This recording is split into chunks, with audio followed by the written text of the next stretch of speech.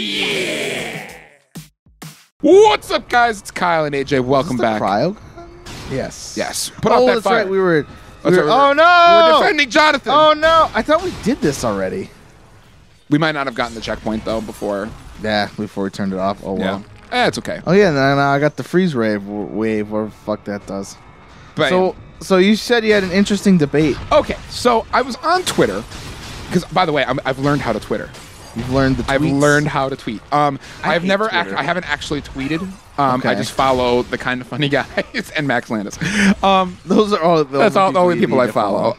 But it's do. very interesting because Max Landis will get into not debates, but he'll talk about comics and stuff with people on. Oh Twitter. shit! Ow. And the debate about who would win in a fight, Batman or Spider-Man, came up. Huh. Okay. And it just like gut level, let's just like someone were to ask you, Batman versus Spider-Man, who would win? Okay. Now, important question. Yes. Has Batman known Spider-Man before? Like, has he ever encountered him before? No. Or is this first time meeting? First time. First time. I'm inclined to say Spidey would win. Okay. Based on Spidey sense. Now, Spidey said, so someone brought that up about how, like, in the comments, and mind you, I am paraphrasing all of this, right? Sure. So except for when I'm going to read something in a little bit. Okay. I'm paraphrasing all of this, mind you. So there's that. But I just want to make sure that that's out in the open right away. Someone asked about that, and what about how, like, with Spidey sense, Batman would kind of sort of appear to be in slow motion. Right. Except, and then Max Landis kind of countered with the fact that, like, well, that would also be true then for, like, Superman, and that doesn't really matter. You know, because every time he's fought Superman, you know, like, the fact that Superman does technically, like, perceive time faster than Batman. He moves faster than Batman. So, by the same idea, Batman would be moving in slow motion as well. But my argument there, too, is, Satan. That's the level we're on. Oh, wonderful. My argument is Batman's known Superman for a while. Yes. He's encountered him before. He's dealt with him. He knows what makes him tick. That's why he's able to beat him when he fights him. Like because he knows enough about Yeah. him. He's a detective. He knows his weaknesses. I just want to Spider-Man. I am tired of the Bat God thing. Like no. No. Like that in any argument. Well, Batman's always more prepared, and it's like, damn it. Which is why the comics that are out right now, the Detective Comics and Batman, Yeah. he's kind of been getting his ass kicked in both of them, which is kind of Good. kind of cool because it makes him more interesting to me. Like how is he going to get out of this situation, rather than he's had a plan for this the whole time, which is fine. I'm that's not the Batman I want right now. You know what I mean? Like so I'm glad they're going with a different take on Batman right now. If that makes any sense. Yeah. No, I completely agree. I've always been annoyed when you try to have an who would win in a fight argument, and Batman would win always, every time, because it's not necessarily true. And the reason, like in this case, my argument is the fact that I don't think I'm trying to think of how to word it. Well, so Max Landis, be careful with this. so Max Landis's point of Superman, you could use the same argument for Superman. Yes, but at the same time, Batman has dealt with Superman, as I mentioned, where he's never dealt with Spider-Man before, and I feel like Spider-Man's Spidey sense works differently than the way Superman. Am I making sense? That makes sense. That makes sense. To a degree, I don't know. Now, what I want to read for you though, is and this is what I found most interesting about his exchange about this on Twitter was that. So, that upgrade I got? Yeah. My, air blast can now freeze them. That's what that does. Freeze wave. Oh. That's interesting. Anyways, so Landis takes this in a different direction than I would have thought. Okay. And he kind of recontextualizes the argument. Okay. And I thought it was a very interesting little bit. So I'm going to read something that he posted on his Twitter. He says, Batman would probably easily defeat Spider-Man. Too many gadgets, too many countermeasures, and frankly, he's just going to out-technique and outsmart him, which is true. Like, Batman's smarter than him. He's got more training. You know, like, so, okay. I mean, Pete's all right. pretty smart. For sure. I feel like he's being sold short a little bit here. Even Spidey sense could be gotten around with some bat planning. If, let's say, they fought and he had time to prepare. But Batman might not last a day in Spider-Man's New York. Spider-Man's villains are cut from an entirely different cloth than Batman's rogues gallery. Even a lesser Spider-Man villain like the Trapster would be a huge problem for Batman. Once Green Goblin or Doc Ock showed up... Oh, fuck, my phone froze. Well, not froze, just... All right. Once Green Goblin or Doc Ock showed up, Batman's attempts to match tech with tech and smarts with smarts would be sorely lacking. Batman versus Hydro Man, Sandman, these are terrifying fights for an ultimately normal human going up against literal avatars of elements. Yeah. And Spider-Man would fucking wipe the floor with Batman's rogues.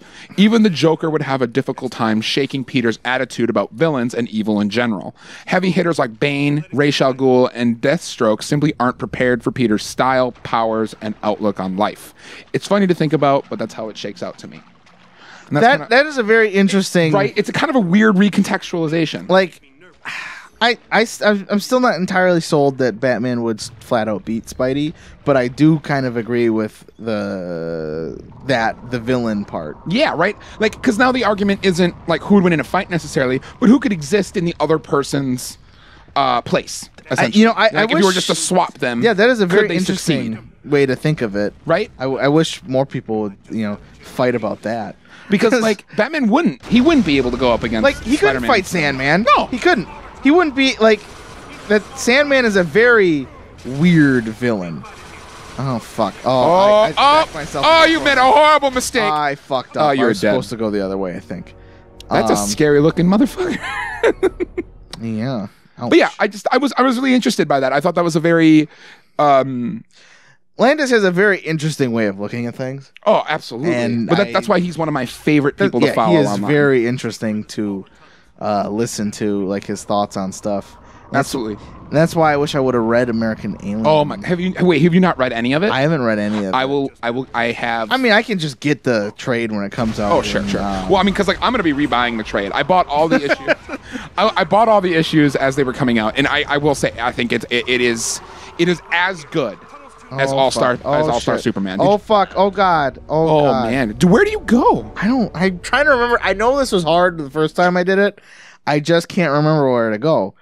But yeah, like I would say American Alien is as good as All-Star Superman.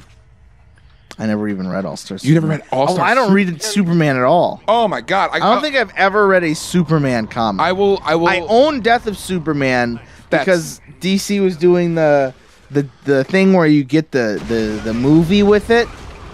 You buy the comic and you get the animated movie to go with it. Yeah. So I got Superman Doomsday with Death of Superman. I haven't watched Doomsday either, but I've been meaning to read. Is he behind you? Oh no. Okay. I've been meaning to read and watch, but I just haven't done it yet.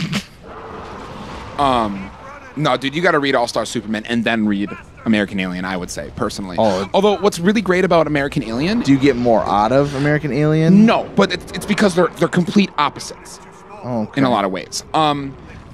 So All-Star Superman, written by Grant Morrison, Frank Quitely, is kind of a story about... And like, mind you, All-Star Superman, up until American Alien, I would still hold them together, is my favorite Superman story. Okay. Because... It is the Superman I define as like the Superman in a way, because he is at his most powerful in All-Star Superman.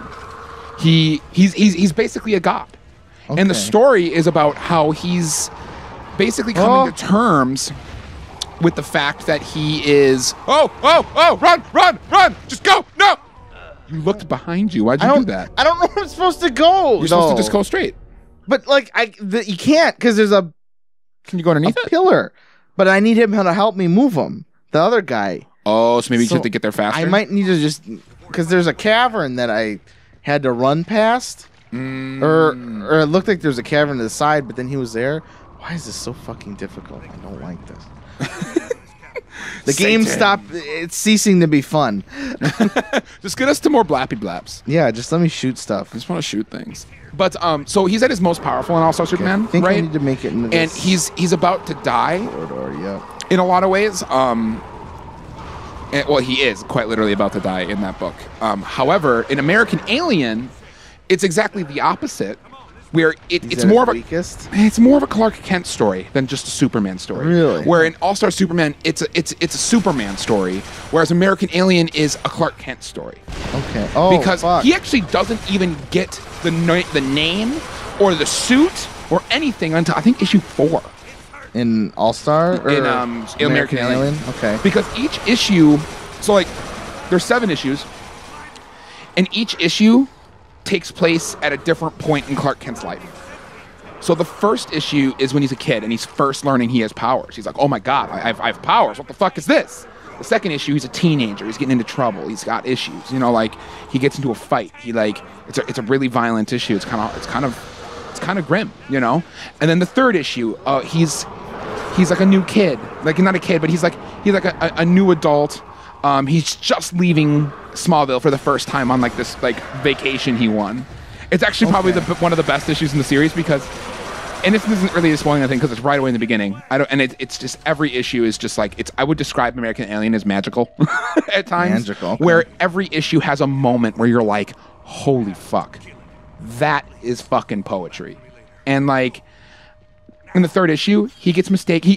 He's on a plane to go to like this island or something. I can't remember the exact details, but he crashes because he won this vacation in a raffle. He crashes though in the plane on the way to the vacation, right next to this boat. Everyone thinks it's Bruce Wayne because it's a Bruce Wayne party boat, and Clark Kent is mistaken as Bruce Wayne, and it's just about him being on this boat with a bunch of rich people. Oliver Queen's there, and nice, and he's just like partying and like, but like. It's more than that though. Like it talks about like life and growing up and like feeling like you're trapped in your hometown and wanting to leave, and like it's incredible. Like the themes of these issues are just so good. And then like each issue, but like, and then like issue 4, he's in Metropolis for the first time. Issue 5, he's kind of like becoming Superman. Issue 6, like each issue goes further and further and further along the timeline until issue 7 when he's finally like he's Superman. But he's only Superman once he's done something in issue 7. I don't want to like. Do you know who he fights in issue 7? Like, I don't know who he fights. Okay, I don't want to spoil it for you because it's fucking awesome. No, it's not Doomsday. Doomsday's nowhere near this, and it's and honestly, that's a good thing. Max Landis was very conscious about. I don't know if you watched a lot of his stuff on YouTube. This is just going to be like an episode of me jerking off Max Landis. We just like to jerk people off. It's on this true. channel. It's totally true. I'm just into it, I guess. I don't know.